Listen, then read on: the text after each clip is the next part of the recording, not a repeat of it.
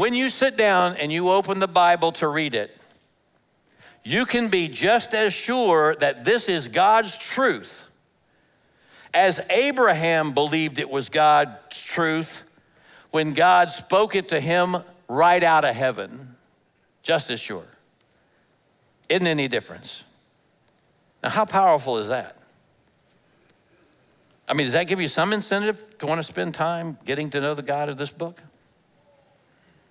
Now, that said, not everybody believes this. Not everybody who calls himself a Christian believes in the inspiration and the infallibility and the sufficiency of Scripture. Because you see, around the early part of the 20th century, there were many leading theologians in schools like Yale and Harvard and Princeton. And I don't know if you know this or not, but those colleges were founded to teach young men how to preach the gospel. But they slipped away from all of that, and many leading theologians said, well, look, Jesus is inspired, but the Scripture, the Bible, is a fallible book. And that gained some ground. But then in the middle part of the 20th century, a movement grew up that's called neo-orthodoxy. And in the neo-orthodoxy, the leaders said, well, the Scripture is a fallible book, but God still speaks his word through it. The point being, the Word of God and Scripture are not the same thing. Or said another way, the Scripture is not the Word of God, but it contains words of God.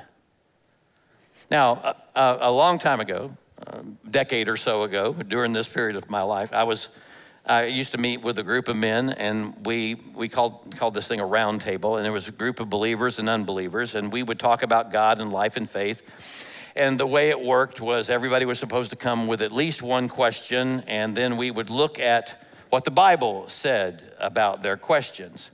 Anyway, one night there was this older man there who had grown up in a mainline denomination, and he asked this question. He said, why are there so many different Christian denominations? Why can't we just have one church? And I thought that was a great question. And so I said, well, there are a lot of reasons we could talk about, and those, we could talk about this for weeks and weeks and weeks, but one way to look at it is you could say some churches believe that all the words in the Bible are God's word. From cover to cover, it's all God's word. The Bible is God's word to us. But there are other churches that teach that this book contains the word of God, and it's up to you to decide what's from God and what's from people.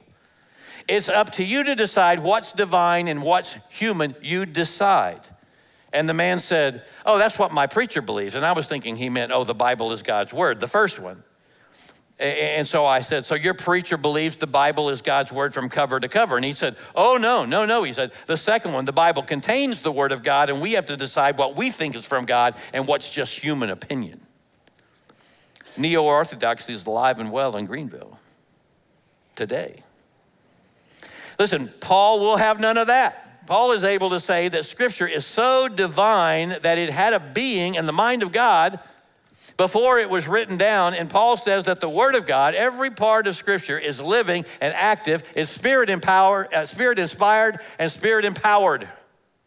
And he says the Scripture foresaw and preached the gospel way back in Abraham's time. That means you can trust it. Every part of it, and you can trust every part of yourself to it. So the first point is, you can only understand the gospel through the Scripture, or said in reverse, or negative. You can't understand the gospel unless you understand Scripture. And to understand Scripture, you have to understand that it's all inspired, infallible, and sufficient. Now, that's the first idea. Second idea is this: you can only understand Scripture through the gospel. You can only understand Scripture through the gospel. Or said in the negative, you can't understand Scripture apart from the gospel. Now, many Christians look at the Old Testament and they say, well, the Old Testament's about a whole lot of things. I mean, there's history and law, and there's lots of rules and laws and regulations and rituals and tabernacle and temple building stuff. And there's poetry, some beautiful poetry in there. But, the Old Testament is really not about the gospel. Yeah, sure, there are some prophecies about Messiah there. But on the whole, the Old Testament is the Old Testament. It's just not really about Jesus. It's just not true. It's just not true. All those things, history, law, poetry, prophecy, everything written in the Old Testament points to Jesus. In fact, you see, there's no real need for you to see Scripture as inspired, infallible, and sufficient if you don't understand what it's all about. And the text tells us how to understand the Old Testament. So remember what's going on here. Paul is talking to these Galatians who've been listening to false teachers who have been telling them, if you want to be a real Christian, if you want to be then you need to become a son of Abraham, and you need to follow the law of Moses. You need to be circumcised and obey the ceremonial laws, the dietary laws, the clean laws, and the unclean laws, and the laws concerning observing certain holy days. And this is what he's been talking about all through, or what we've been talking about all through the series in Galatians. And Paul's been saying, the reason that you're slipping back into a rule-based religion, the reason you're all messed up about these things is you don't understand how the ceremonial laws all are about Jesus. The showbread on the altar is about Jesus. The candlesticks were about Jesus. The tabernacle was about Jesus. The temple, the priesthood, the sacrificial lamb, the scapegoat, everything is all pointed to Jesus. The clean laws were about Jesus. The 10 Commandments were about Jesus. Jesus is the fulfillment of all these things. Everything in the Old Testament leads to, points to, and is fulfilled in Jesus. He's saying you have to see it's all one story. It's all a story that's pointing to Jesus. And he's making this so clear, and he will make it so clear. We'll get into this more next week. But down in verse 10, Paul says, just look at the law. He says, if you think the law is just about the law, rule keeping, if you think that you can make yourself acceptable to God by keeping the law, then you better listen carefully to the law, because the law says, verse 10, 3:10, cursed is everyone who does not abide by all things written in the book of the law to do them. All things. If you think you can do that, keep everything in the law. You're not really listening to the law, because the law is actually saying, if you really listen to me, if you really understand me, then you'll see that you need a Savior. Then you'll see you'll never be able to do everything I tell you to do. You'll never succeed. That's why you need a Savior. See it? If you really understand the law, it will lead you to see your need for Jesus. If you read the law as if it was about the law, you'll never understand it. If you read the ceremonial law as if it's all about ceremonial laws, you'll never understand them. If you read the stories of Abraham and David as simply being stories about Abraham and David, you won't understand them. Jesus says this exact thing in John chapter 5. He's being attacked by the religious leaders of his day. And listen to what he says in John 5:37. He says, and the Father who sent me has testified about me. How? How has the Father testified about Jesus? He says, you've never heard his voice or seen him face to face, and you don't have his message in your hearts because you don't believe in me, the one he sent. Now here it is, verse 39. You search the scriptures because you think they give you eternal life, but the scriptures point to me. Yet you refuse to come to me and receive life. On the final day, it isn't I who will accuse you before the Father. Moses will accuse you. Yes, Moses, in whom you put your hopes. If you really believed in Moses, look at this, you would believe in me because he wrote about me. But since you don't believe what he wrote, how will you believe what I say? Now, how clear is that? Jesus says that all the Jewish scriptures point to me. Moses wrote about me. You see, you can't understand the scripture unless you come to it through the gospel. And Jesus says the same thing in Luke 24. This time he's speaking with his disciples after he was raised from the dead. He appears to two unnamed disciples walking home to Emmaus, and they're in deep despair because Jesus has been crucified and they've given up hope. And Jesus shows up, he pulls up beside them. They don't know who he is. And he says, what's happening, guys? And they say, well, we were hoping that this Jesus of Nazareth would be our Messiah, the one who would redeem Israel. But the religious leaders end up crucifying him. And now we're just sad and dejected. And so he says, verse 25, and Jesus said to them, oh, foolish ones. That sounds like Galatians, doesn't it? Of foolish ones, slow of heart to believe all that the prophets have spoken. Was it not necessary that the Christ should suffer these things and then enter into his glory? And beginning with Moses and all the prophets, he interpreted to them in all the scriptures the things concerning himself. You see in this?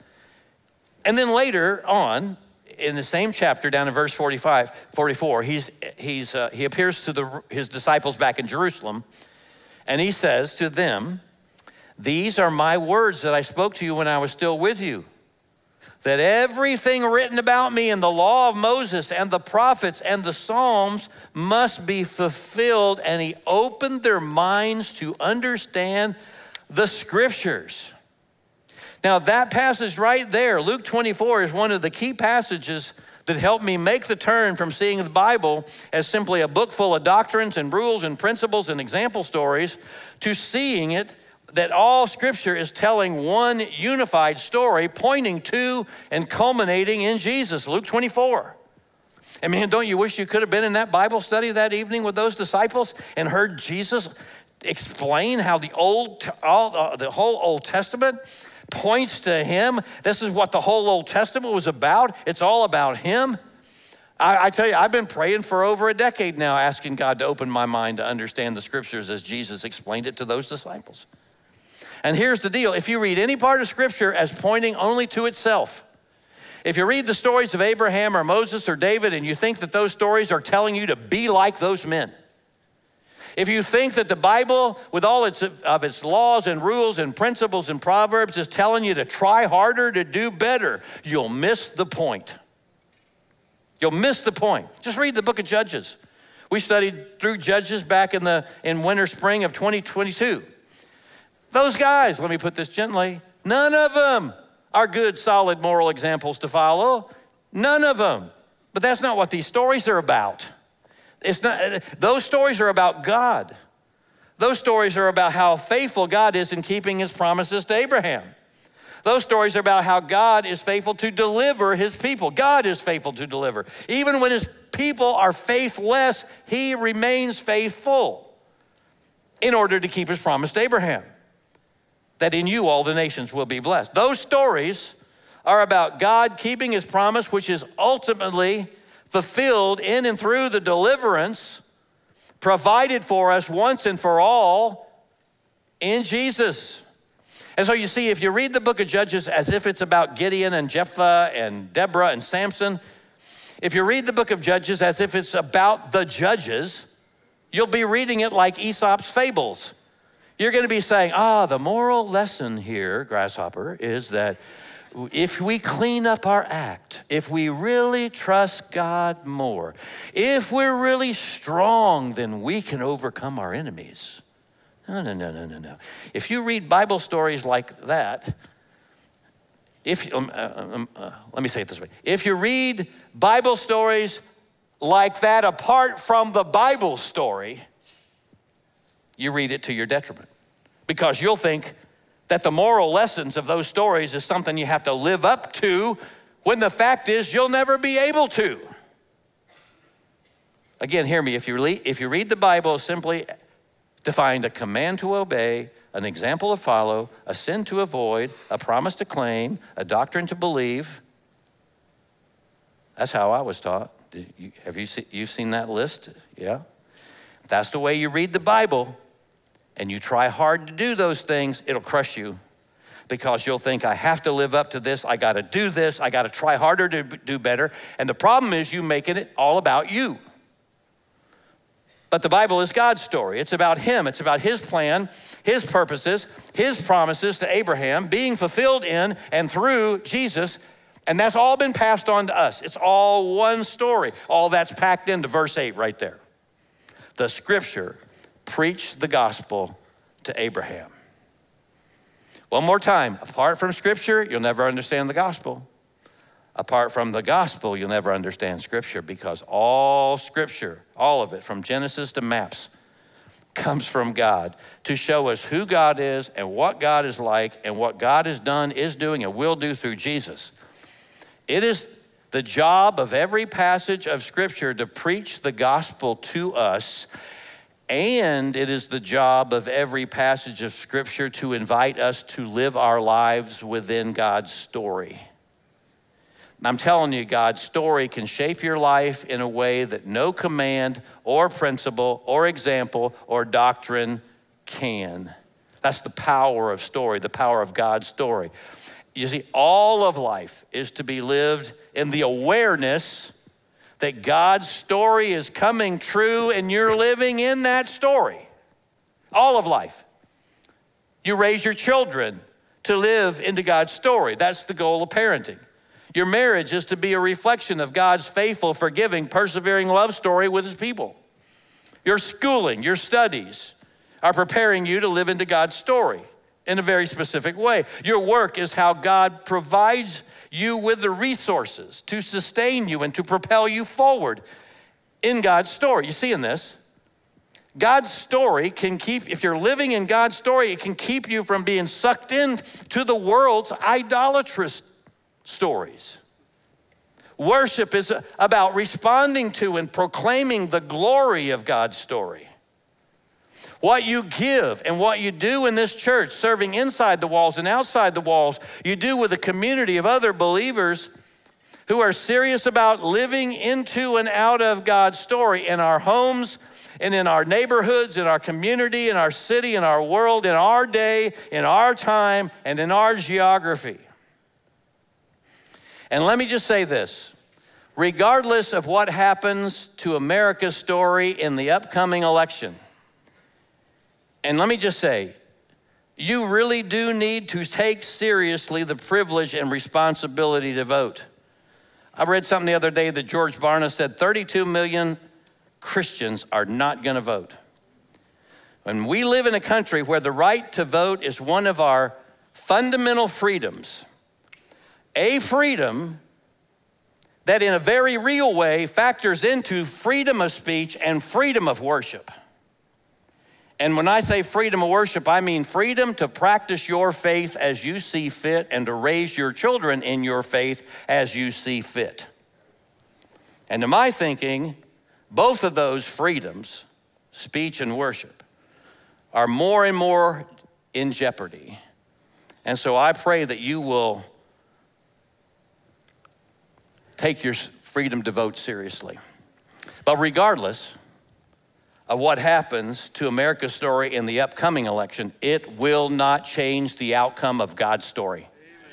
It will not change the outcome of God's story. And you and I can find great comfort and joy in that. You see, we're in the final act of the story. Church age, what comes next is the kingdom. And we're living in the final chapter. And from what we read in Scripture, we can look back and see what God has been doing for the last 4,000 years of history, even farther back than that. It's all here in this book. This book shows us the story we're living in. It shows us the story you're living in, whether you acknowledge it or not. You're living in this story. And you see, the great temptation is for us to try to write our own little stories rather than play our part in God's story. This book, all of it, Old Testament, New Testament, this story is your story. It is my story. It is our story. That's what Paul is trying to get the Galatians to see. 2,000 years ago, he was saying, this is your story, Galatians. Don't get pulled off. It's a by grace through faith story, in Christ alone story. And see, when you read the Bible as your story, you know what? You'll find that as you learn to read it this way, you won't have to discipline yourself to read it. Because you're not looking for a promise to claim and a command to obey and a rule to follow. You're looking for how, God, show me yourself and show me what it looks like for me to be a man or woman of faith walking with you, living in your story. And it's something you have to learn to do. You have to learn to read this way. And I've told you, I've been learning to read Scripture like this for over a decade now, and I'm still learning. But what I want is I want us to keep on learning to read the story this way, to read it the way it was meant to be read, so we can together learn to live out God's story as this people in this place in this time.